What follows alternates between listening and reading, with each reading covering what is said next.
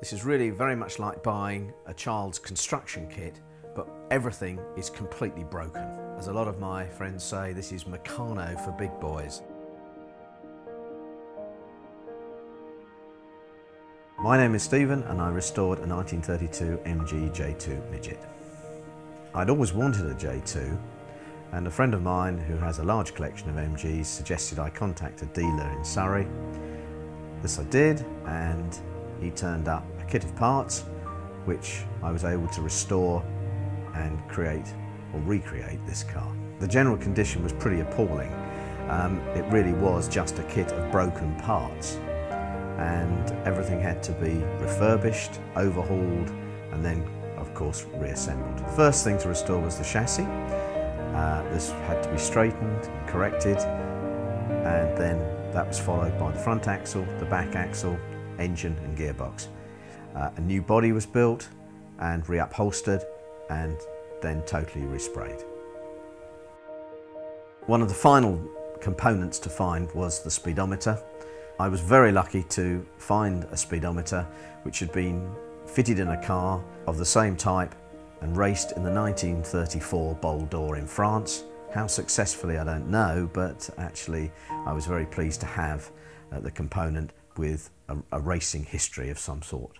The first run out for the car, once fully assembled, was to Ford's Motorsport test track at Boreham, and I used the circuit for the day, covered about 300 miles, and then I was able to train myself to use the gearbox and make various settings on the engine.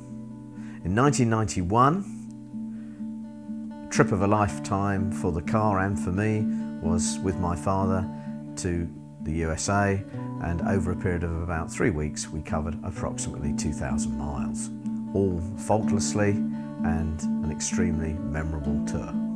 The engine is a 847 cc's, 4-cylinder engine, gives approximately 37 brake horsepower, 4-speed gearbox, all non-synchro mesh.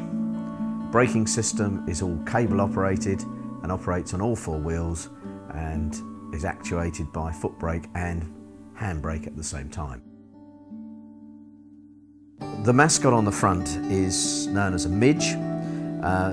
Understandably, this represents the midget, the name of the vehicle. Many cars of the 1920s and 30s carried mascots on the front. Almost every midget thereafter often was adorned with such a mascot.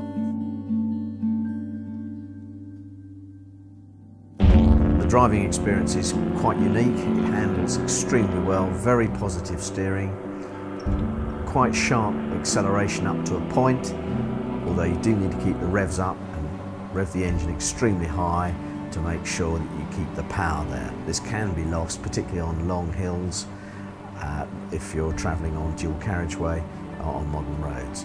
But used round the country lanes, it is a very exciting car to drive.